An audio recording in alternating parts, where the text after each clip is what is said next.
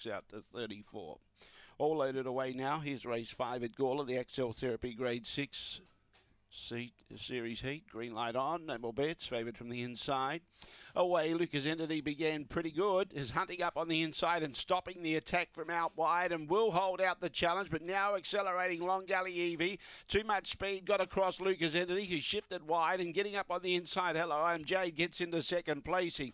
Favourite's got some work to do here, about 4 lengths from the leader, maybe 3, but starting to stoke up. Release the Fury behind those, then stiff upper lip. Long Gully Evie in front. Hello, I'm Jade doesn't know which way to go. Goes to the inside. Evie's holding on though. Long Gully Evie. Oh, bob of the head. Maybe Long Gully Evie in front of Hello, I'm Jade, but we'll leave it up to the judge. Lucas Entity was third.